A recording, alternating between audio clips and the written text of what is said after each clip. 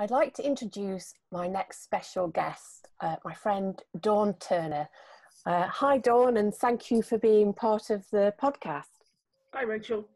I wanted to have a little chat with you about one of the conversations that we had when I was over in Boston and you were back home, and I'd just been to one of the Harvard museums and seen the Blaschka Glass models of plants, which was absolutely mind-blowing. They got over 4,000 glass models of different flowers, and you knew all about this maker, didn't you? I did, yes. I can remember you were incredibly amazed by the work, as was I the first time I came across them. But I hadn't seen much of the flowers. All the work I'd seen was the were animals and sea creatures and things. Ah, yes. Don't they have a couple of those in Nottingham? Yes, they've got an octopus in Woollerton Hall Museum. They may have other pieces, but I remember the octopus because I drew it as part of our university drawing skills days. And it just absolutely fascinated me. Wow. I think these models were commissioned for Harvard, and I think it says something like over 800 species, even within large flower parts. So I think it was so that people could study them at all times, and they're just amazing. Do you know a bit about the makers? Yes, I know. I know it's a father and son. The colours on them were absolutely amazing. Yes. And I know that I remember that some, it said, were cold painted with coloured glass, and then others were heated and then fused onto the model. Yes. So, and I know you use fusing within your... I use fusing, yes. Yeah. So could you just explain a bit about the process of fusing two pieces of glass together? The Blaschka son and father used lamps with bellows, oil lamps.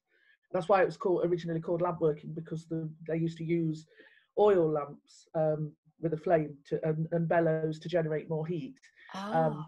So they they manipulate the glass while it's molten, and you can stick it together. You can stick the parts together. The process I use is fusing, where glass goes into a kiln cold. Then I program the kiln. It goes up to around 800 degrees centigrade, even though it's called a warm glass technique. I think 800 is quite hot.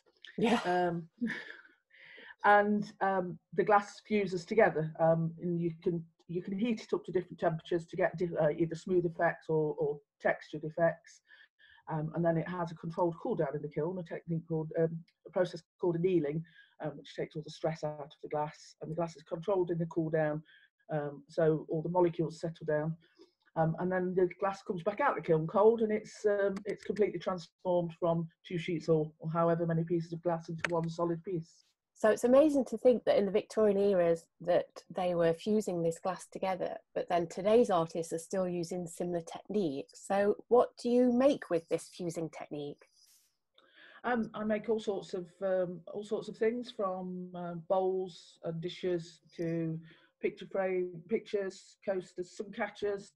I've made jewellery in the past, Christmas decorations. If I can make it from glass, I will do. Wow. And what are the sort of, because the colours that the Blaschka father and son team were getting, they were trying to emulate exactly what the colours were in nature. So when you're, I'm going to imagine it like painting with glass, but you're using actual physical pieces of glass. So how much control over the colour of your art pieces do you have? That's variable, because we have some glasses called striking glasses, which look one colour when they're cold and when they're in their pre-fired state. So they can be, there's certain colours in particular, the hot colours tend to do it. So there's some that be almost clear or a pale yellow or pale orange.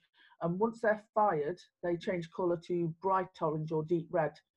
So sometimes you can pick up a piece of glass and think you've made something with oranges and yellows, and you find out you've made it with red. Wow.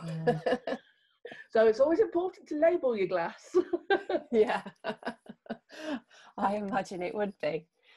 So That's amazing to think that these techniques are still going strong. And is there somewhere, if people are interested, to have a look at some of the pieces that you make with the fusing technique, is there somewhere that listeners can go to have a look?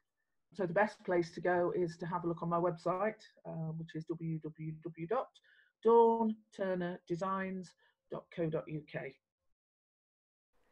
Thank you for listening, and don't forget to join me for the next episode where I land in Provincetown. Spirit of Mayflower is part of a series celebrating my Spirit of Mayflower project. You can get involved in lots of ways. You can take a look at some of the movies and pictures I took on my journey by heading to the Rachel Carter Sculpture Facebook page. You can also head to my website at www.rachelcarter.co.uk, and there you'll be able to view some of the sculptures I make, treat yourself to a limited edition Pilgrim Woman sculpture, or take a look at some of the online tutorials